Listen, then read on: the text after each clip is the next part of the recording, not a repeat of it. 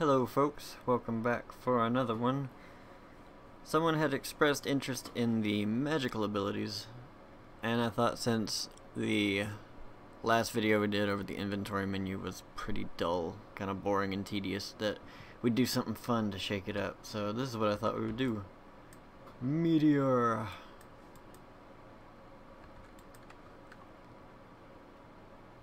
It's actually pretty simple, so let's just jump right into it. I already have another clean project set up, so I'm going to click that, and in my blueprints folder, first thing I'm going to do is right click, create a blueprint class of an actor called summon target point. I'm going to open that up, add a component of a cone. Scale it down to about 0.5, set its rotation on the y-axis to 180, and then move it up just a little bit so that we can, so it's not sunk into the ground. Now back out here, I'm going to right click again and create a material, summon point underscore mat, double click and open that up. With this highlighted, I'm going to set its blend mode to translucent. I'm going to hold 1 on the keyboard, left click, 3 on the keyboard, left click, M on the keyboard, left click. I'm going to hook this to A, this to emissive color. For the color, I'm going to set it to a red. For the multiply, I'm going to set it to about 50 just so it's nice and glowy. For this one, I'm going to hook it to opacity and then set it to about 0.75. That way it's a little bit see-through, but not completely. I'm going to apply that, drop this down, click that, go back into my summon target point and set its material to that. Save real quick. And I'm going to open up my character. I deleted this at the bottom. That's all I've done this project so far. So I'm going to right click, right mouse button. I'm going to add a branch, drag off the pressed. On the condition, drag off promote to variable called can summon meteor question mark. I like to encase them in these can booleans, just in case you have something else your character's doing. You can switch this off and then none of this will happen. That way it's just, you know, thinking ahead for other stuff. So if they can, which you want to make sure that's defaulted to true, if they can, you want to spawn actor from, oh, not form, from class, and you want it to be our target, summon target point. We'll drag off our mesh, get transform, and we'll spawn it right where we're at. It won't be there long, don't worry, because we also want to add one called summoning meteor. Drag it out, set, oh, one thing I forgot, drag off this return value, promote to variable called target point. Here we're going to want to be able to manipulate this thing. So after the set of that, then drag off that and set that to true with a branch right afterwards, because we have something we want to continuously fire off as long as this is held. So if this is true, then we want to do a line trace by channel, and we want to get our follow camera. The only other thing I've done, I forgot, the only other thing I've done is I've moved my camera boom up from his hips to his shoulders, and I've moved the camera from where it was at out about 80 points, just to so it's about 80 on the Y, just because this view is so much easier to work with this kind of thing. But back in the event graph, we want to get our follow camera, drag off get world location, drag off again, get forward vector, box select, back it up, drag off here, oh wait, no, drag off to start, drag off, hit a plus sign because you want a vector plus a vector, hook that to the end, drag off the forward vector, shift 8 will give you a multiplication sign, vector times float, make it about 5,000, that'll work for me. Draw debug type, for duration, off the out hit, drag off, break hit result. Holding B with a left click will drag off and add a branch with a blocking hit. So if our line trace hits something, then it'll set actor location. So on true, we'll set that there. And the location we want to set it to is where we hit. Then we want to right click, retriggerable delay, hook that to there. Off of this false, just hook that to there. I'm going to set the time to about 0.025, and then I'm going to, from the completed, drag all the way back to that branch right after our set. So as long as this continues to be true, it'll continue firing off this and updating our location of our thing. So I'm going to drag that down a little bit and double click, just because I like to be able to see where my lines are going. So I'm going to double click, add some reroute nodes real quick.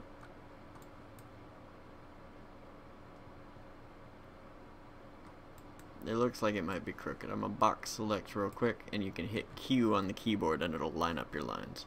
It actually was not askew, so. Down here off of released, I'm going to hold B left click and add a branch. And if we have gotten far enough into this to be summoning Meteor, then we want to drag out our target point, find out if it is valid, which it should be, but this is just a safety precaution. And if it is valid, then we want to get the location of our actor, drag that back, drag off, promote that to a variable called summon loc. It is valid, set that there. Then we want to destroy him.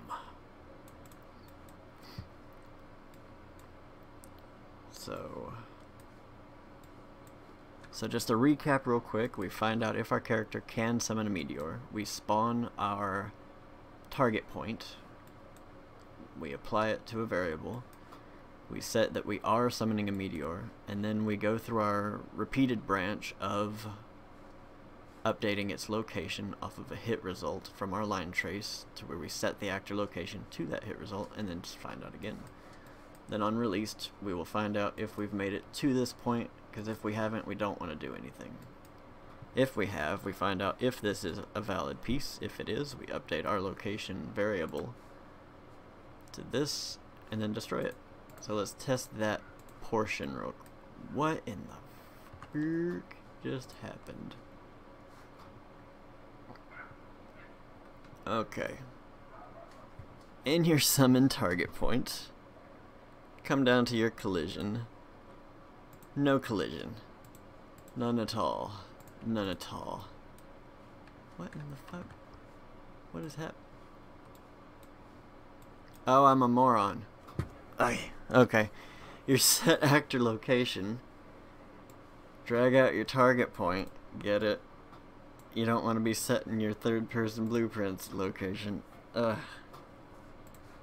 Now let's try it. I thought it was knocking me around. There it goes. Okay. Why are you still firing? I know why you're firing. You know what I forgot to do now? Down here off released, we gotta drag all this out a little bit, because we gotta set that we're not summoning the meteor anymore, because that bad boy's probably on his way now. There we go. A little bit of a hiccup, but we're good. So now I want to right click, create another blueprint class of a character. I do it as a character just because it comes with automatic movement components and gravity settings, so it's easier to manipulate, in my opinion, for this kind of thing. So I'm going to call it a Meteor spell _ BP. You can do it as an actor if you want to. This is just the way I like to do it. I'm going to open that up, add a component of a sphere. Because we have nothing to sphere but sphere itself. 555, I believe, was what I set it as. I'm going to move that up a little bit. I'm going to set its material to the rock. I'm going to deselect the sphere and add a particle system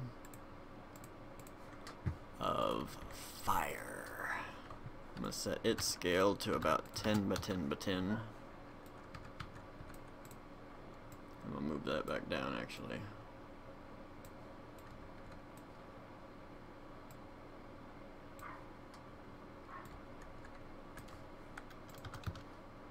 Yeah, that works. I'll just leave it where it was at. So now we got a flaming rock. Yay! Under its character movement, I'm going to go to its movement general settings. Default land movement, I'm going to set to falling and set its gravity scale to about 3. You can mess with this number as much as you want if you want it to be a slower one, faster one, what have you. In here, I'm going to delete these two. Off of a begin play, I'm going to cast to third person character, or whatever your player character is called. Drag off get player character. And then I am going to get summon location. Then I'm going to set actor location. This one we do want to be self-target. We don't want this to be the third person. So I'm going to drag off here, set that, but we don't want it to be exactly where our thing was at. So I'm going to drag off, do a plus sign, vector plus vector, and I'm going to move it up on the z-axis about 2500. Then I'm going, then I'm going to do a custom event and call it trace. So that at the end of this I can set that to start. So off of our trace we're going to do a line trace by channel. We're going to get our actor location, set it as the start, get actor location minus, I'm going to say about 120, do that. For duration, I'm going to do a block, break the hit results, add a branch with a B left click, hook that up, off blocking hit, off true, then we want to, wait, no, just off the false. We only want to do something off the false right now. So if it's not a blocking hit, then we want to re-triggerable delay to about 0.01 and then call our trace function again. So now in the third person character, after destroy actor, we want to spawn AI from class.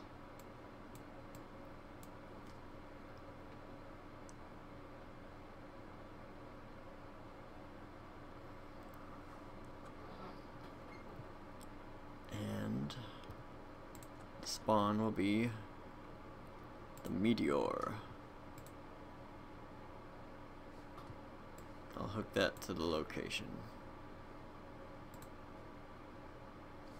Which you might think, why don't I just do all this here? Which is a good point, I may as well. Okay.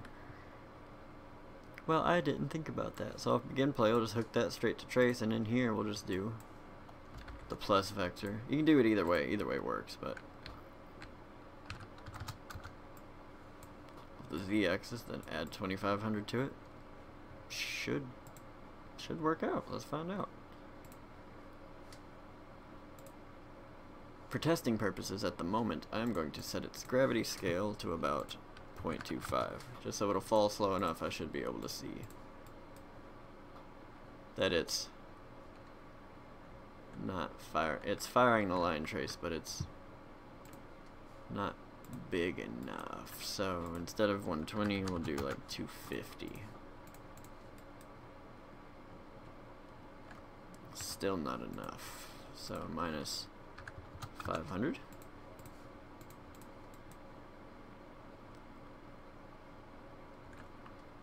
And now that's too much. So 300. 300, I see just the tip of the line, and that's what you want. So on true, we want to spawn emitter at location. The location we want to spawn it at will be the location of our hit, and off true, we want it to be an explosion. The scale, I'll drag off, promote this to a variable called explosion size, to where just in case your character has a multi-tiered magic system where you want like Meteor 1, Meteor 2, etc., all you have to do is really fudge with this number, which you can do on begin play. You probably would want to go ahead and do the cast a character and then get your character's magic level, if you're doing that. I don't know. If you just want a meteor, this will work. So I'm going to set its explosion size. We'll try 5 by 5 by 5. Oh, and then we want to destroy actor of our meteor so that it looks like it kabooms. I forgot I didn't set up its speed again, but that works. So I'm going to set its gravity scale back to 3. Set the explosion size 10 by 10 by 10. Now that I know the line traces there, I'm going to set that back to none. Compile.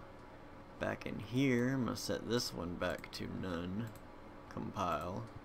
Save all that stuff. Play. F11 for a full screen. And boom, you got some meteors falling.